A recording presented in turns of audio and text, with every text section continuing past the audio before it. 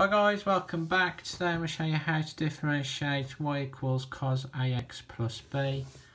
To do this, change the cos to minus sine and multiply the front by the number before x, which is a, and then keep this bit the same after the sine.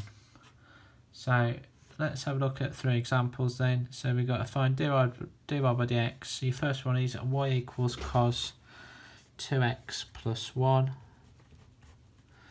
Okay, so we know that cos goes to minus sine, and we're going to multiply the front of it by the number before x, which is 2.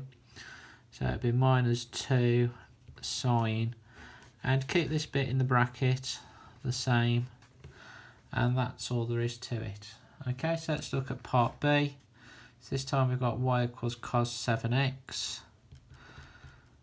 So again, cos differentiates to minus sine and multiply the front of the function by the 7 as well. So it'll be minus 7 sine 7x. And let's do part C then.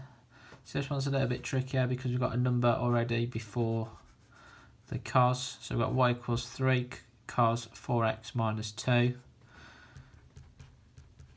So what you can do, you can sort of just ignore this 3 for the time being.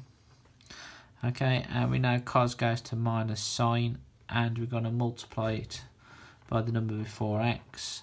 So it'll be times minus 4 sine 4x minus 2. And then if we just simplify it, 3 times minus 4 is minus 12 sine 4x minus 2. If you like this video, make sure you like it and subscribe to my channel. Bye bye.